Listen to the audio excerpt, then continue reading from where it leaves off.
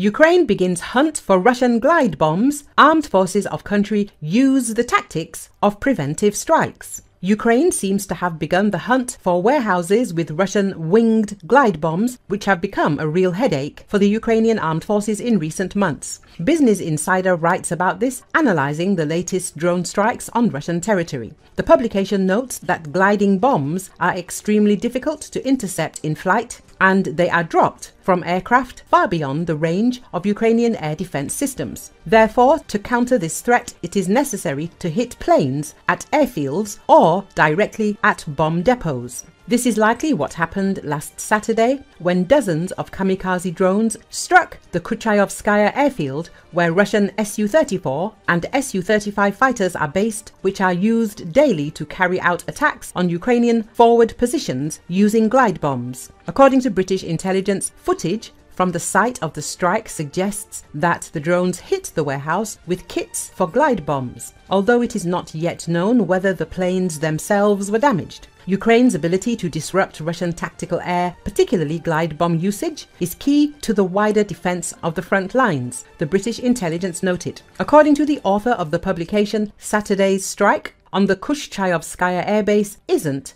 the first time Ukraine has gone after Russian airbases hosting fighter bombers that can drop glide bombs. In early April, Ukraine staged a huge drone attack on the Morozovsk airbase in Rostov, hundreds of miles inside Russia. While the extent of the damage was ultimately unclear, the attack appeared to underscore Ukraine's desire to stomp out the glide bomb threat before the aircraft could take flight. Experts have warned that Russian glide bombs pose a tremendous threat to Ukrainian forces, stated in the material.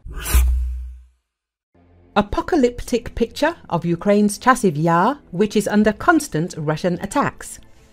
The Associated Press has obtained exclusive drone video footage of the ruined town of Chasiv Yar in Donetsk Oblast. This particular town is under continuous attack and attempts to be captured by Russian forces. The footage shows Chasiv Yar set amid green fields and woodland pounded into an apocalyptic vista.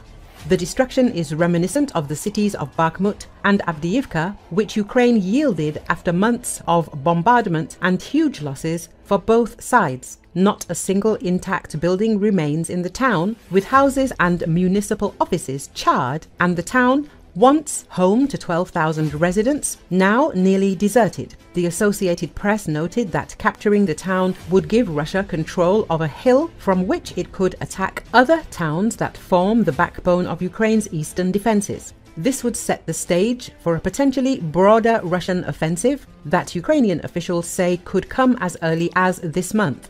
Associated Press stressed. On the 14th of April, Alexander Syrsky, Commander-in-Chief of the Armed Forces of Ukraine, said that Russia was concentrating efforts to break through the Ukrainian defense west of Bakhmut, seize the settlement of Chasiv Yar, and create conditions for further advancement to the Kramatorsk agglomeration. He noted that the highest Russian military leadership had set the task for its troops to capture Chasiv Yar by the 9th of May. After capturing Avdiivka and multiple villages in the east, Moscow now has its eyes on the next primary target, the town of Chasiv Yar. Outgunned and outnumbered, Ukrainian troops are fighting against an over 20,000 Russian grouping to defend the strategically important town.